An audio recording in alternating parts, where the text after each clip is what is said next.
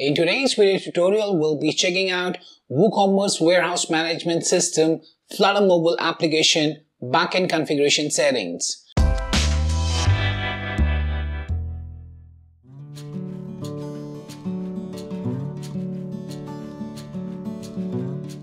Hi, and welcome back to this new video tutorial of WooCommerce. In today's video tutorial, we'll be checking out WooCommerce Warehouse Management System, Flutter mobile application, backend configuration settings. So what we'll be doing in this particular demonstration today is that we'll be checking the backend configuration of the same, wherein we'll be seeing how the admin of the WooCommerce in the first place would be able to create the managers, who will be able to manage the warehouses there using the mobile application itself.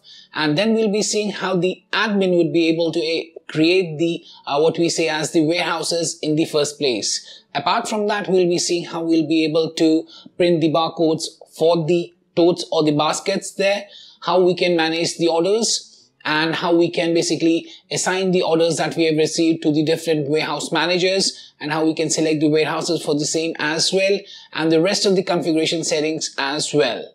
But before I proceed further with this particular video tutorial today, please do subscribe to our channel and press the bell icon to receive the latest updates from our end.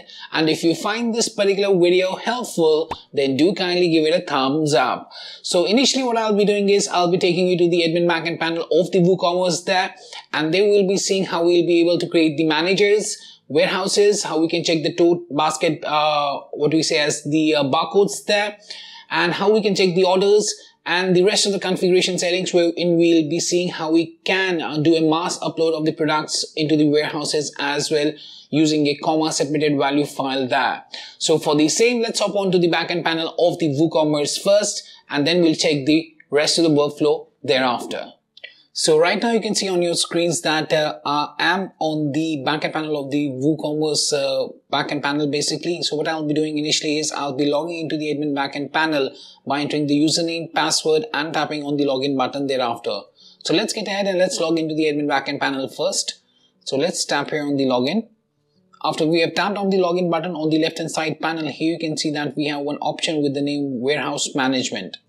Now under the warehouse management, you can see that we have different options to add and manage the managers, warehouses. We have the option to view the tote and baskets. We have the option to view the orders and the configuration settings as well.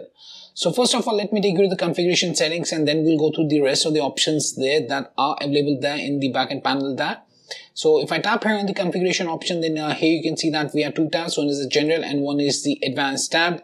Using the advanced tab, you will be able to assign products into the warehouse from a CSV file, and this tool allows you to import or merge product data to your store from a CSV file. So what you need to do is you can download a sample CSV file by tapping on this particular link that you can see here, and that particular file would look something like this with the SKU, the slug, the stock, and the location for the row, column, and the rack numbers. And after that, what you need to do is you need to upload this particular file through using this choose file option here. Then you have to tap on the continue button. You'll be taken to the column mapping, where you have to map the columns with the CSV file names there. And thereafter you will have to tap on the continue button to import the products, and then lastly it would be done and the products would be assigned to the respective warehouse there as per the requirement there itself. Now for example, if I tap here on the choose file option and I go to downloads here, and let me check this file name that we have. It's the sample warehouse product CSV. Let me close it out.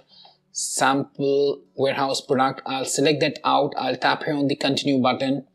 Now here you can see that we have to map the CSV fields to the products there, and you have to select the fields from your CSV file to map against the product fields. Otherwise you can also ignore them during the import there. So here you can see that with the SKU we have to map the SKU, with the slug with slug, the stock with stock, the location with location, and then you have to tap here on the run the importer button. And this would basically import. You can see the import has completed and 3 products were skipped. And here you can see that we have currently checked the warehouse slug. It does not match with any of the warehouses available. So right now what I have done is that basically the warehouse slug that I had used is not available in the admin backend panel. That's why these products were not what we say as imported there. So what you need to do is in that particular file, in the CSV file, you have to put the respective slug of the warehouse there in the slug column there, and accordingly the products then would be imported into those warehouses as per the requirement itself.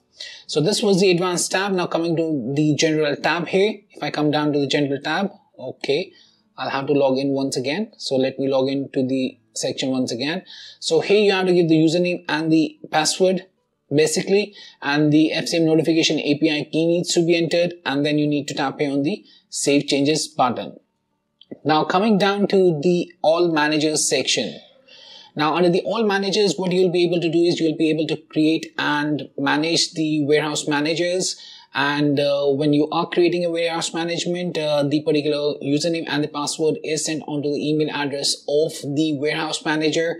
And using those credentials, he'll be able to log into the mobile application for managing the orders within the warehouses there itself as per the requirement on their Android or on their iOS devices using the Flutter mobile application itself for the WMS for the WooCommerce platform-based web stores there. Now, under the all managers, what I'll do is here you can see a complete list of managers, and what I'll do is to add a new manager, I'll just tap here on the add new at the top. This would bring up this particular section. So I'll give the username. For example, let me set the username as Smith, would be the username. Smith would be the first name, last name as Doe. The password is auto-generated here.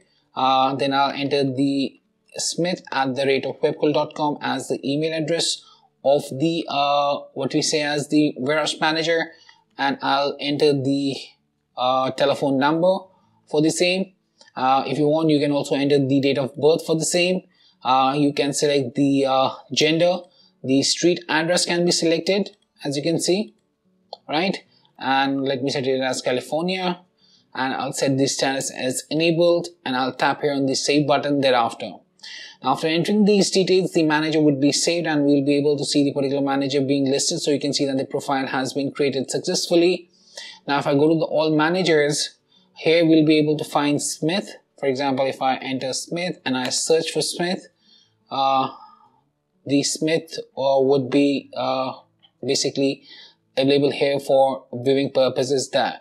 So if I go to the last there, so here you can see that we have Smith@webcool.com. Here's the telephone number, members since today's date, and status is enabled there. So that was how we can basically create the managers or the warehouse managers from the admin backend panel under the warehouse management configuration settings there. Now let's see how we'll be able to add a particular warehouse itself. Now to add a warehouse, you have to go to all warehouses, and this would list the complete list of warehouses that you have created, along with the warehouse name, warehouse manager, creation date, the status, and the actions column to manage the warehouses. Now kindly note that you will be able to assign multiple warehouse managers to a particular warehouse there as per the requirement itself. Now how to add a warehouse? You have to tap here on the add new button at the very top. So I'll tap here on the add new button, and this would bring up this particular section. Here we have to enter the details of the warehouse. So for now what I'll do is I'll set it as, for example, test 22 warehouse. Under the warehouse manager, we can choose Smith. For example, I can enter Smith. Smith Doe is there. John Doe is there. So I've added two managers. We can add as many as managers I want to add to this particular warehouse there. I'll choose the country, state, city, postal code, address. Then we'll set the load threshold here for the products. We'll set the status as enabled. Then we'll be setting up the product configuration for the rows, columns, and the racks there. So within the warehouse itself. So what I'll do is I'll be able to set here the number of rows, columns, shelves, racks, and the tote and baskets that need to be created for the particular warehouse there. So for this particular demonstration, let's set it to two rows, 2 columns, 2 shelves, 2 racks, and let's set the tote or the baskets as 2 there. And let's tap here on the save warehouse button. So you can see that the test 22 warehouse has been created and the warehouse managers are johnwebcool.com and Smith there, the creation date, enable. Now after the warehouse has been created, what we need to do is we need to tap here on the manage option, and from here we'll get the details of the warehouse itself. Now in the configuration we were seeing that we had to use the slug of the warehouse. Now that slug can be fetched from this particular section, that's slug. So this is the slug for the warehouse there. This is to be entered within the CSV file while we are importing the products within the warehouse there using a comma separated value file in bulk. Now you can also edit the details of the warehouse by tapping here on the edit option that you can see, and here we have the details of the warehouse. Now let's go to the products and let's see how we can assign the products to the warehouse there. And here what I'll do is I'll be assigning one product, so I'll go to the unassigned section, and from the unassigned section we'll be able to see the complete list of products that are there that have not yet been assigned to this particular warehouse. So for example, let me choose Tesla here as the product, and from the bulk actions I'll choose assign product and I'll tap here on the apply button. Now if I go to the assigned link here, you can see that Tesla has been assigned to this particular warehouse, and from here we can assign the stock to this particular product for the warehouse. So I'll set it as 23 and I'll tap on the side, and you can see that the product stock has been updated successfully. So the warehouse has been created, the product has been assigned successfully. Now the product needs to be set up on the row, column or the rack as per the requirement there. So for that what we need to do is we need to go to the architecture section. But before that I also want to tell you, you can generate the barcodes for the products as well by tapping here on the barcode. You can see that the barcode has been generated here for the product. If you want to print out the barcode, then you need to enter the quantity of the barcodes that you want to generate and then tap on the print option, and that would basically do the rest of the things, and you'll be able to basically print the barcode there for the product there as per the requirement. Now let me close it out, and so the product has been assigned. Now let's go down to the architecture section, and here you can see that here we have 2 rows, 2 columns and 2 shelves there, column 1, column 2, row 1, row 2, right, and shelve A, shelve B, shelve A, shelve B. Now I want to assign this particular product to row 1, column 1, shelve 1, so I'll tap on row 1, column 1, shelve 1. And here you can see that we have the rack 0 and rack 1. So I'll choose Tesla. The quantity would be popped up. I can assign this quantity to this particular rack, as well as I can set it to the rack 2 as well. So we can set, for example, 10 quantity here and 10 quantity or 13 quantity here, and we can allocate it to the particular racks there. Or if I want, I can go with only one, and I can set, for example, 23, and I can tap here on the allocate. You can see that the product allocated to the location. I'll tap OK and I'll tap submit, and the product would be allocated to the particular section there. So let me show it once again to you. Tesla, OK, and let's cancel this out basically. So basically that's how we can assign the what we say is the product to the particular row, column and the shelf within the warehouse there. And now this was this particular section here. If I want to go with the row 1, column 1, shelf B, for example, I can select the product and I can assign the products as well. Now let's do one thing. Let's assign one more product to this particular one. Let's go with the quantity 29 here, for example. We have updated the stock there. I'll come down back to the architecture. I'll go with the row 1, column 1. I'll choose the Tesla product. I can tap here on the allocate, allocated. I'll tap submit. You can see now the particular thing has been assigned to this row 1, column 1, shelf B. So this was about how we can basically create the warehouse in the first place, and how we can basically assign the products to the warehouses, assign the quantity for the product to the warehouse there, and how we can assign the particular product to the architecture of the warehouse there as per the requirement itself. Now here you can see that we have the empty is green, semi-occupied is yellow, and fully occupied is kind of a pinkish color there, and accordingly you'll see that here. Now coming down to the tote and basket there, so if I come to the tote and basket, here you'll see the complete totes with their barcodes, and you can filter the same using the what we say as the filter here. So if I go with the test 22 warehouse, I can filter out. We had set it as 2 totes, so only 2 totes with the barcodes are there. If you want to generate the barcodes or print the barcodes, you can tap here on the print option, and the particular thing would be printed out. As you can see here on your screens, the print has been there. Now coming down to the orders, here we'll see the complete list of orders that have been assigned to the different warehouses. Now let me show you the particular workflow at the customers and how the customer would be able to initially place the order. So what I'll do is I'll go to the all warehouses, I'll go to the particular test warehouse, and I'll go to the product. So let me see, we have Tesla 01 as the product name. So I'll just search the same, and I'll just go out here and I'll just enter Tesla 101.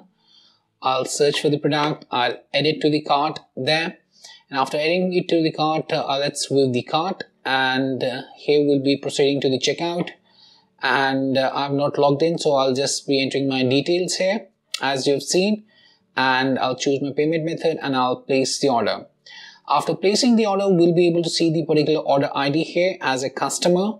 So this is the workflow wherein the customer is placing the order, and then how the admin would be able to assign the particular warehouse to a particular order there. So the order number is 3452 as you can see. Now let's come down back to this particular section and let's go to the WooCommerce and orders. And here we have the order number 3452 by Jack Daniel. We'll open it out, and here we'll scroll down to the particular section that shows this details here, wherein we can select the warehouse and the particular manager with the same. So here we'll see the particular product is available in different warehouses along with the test 22 warehouse that we had created.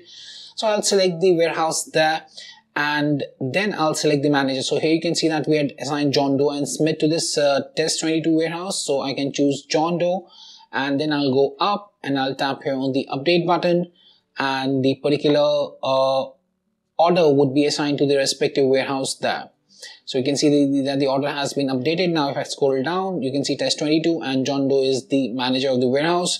Now if I come down to the warehouse management section and I go to the orders, the particular order would now be visible here, and here we can see the process or the status of the order as well, whether it's in the on hold processing or packed or shipped status there, depending upon the status that has been updated by the warehouse manager for the respective order there itself. So yes, that was much about the WooCommerce Warehouse Management System Flutter mobile application backend configuration, and I hope that this particular video helped you out in understanding the workflow of the same.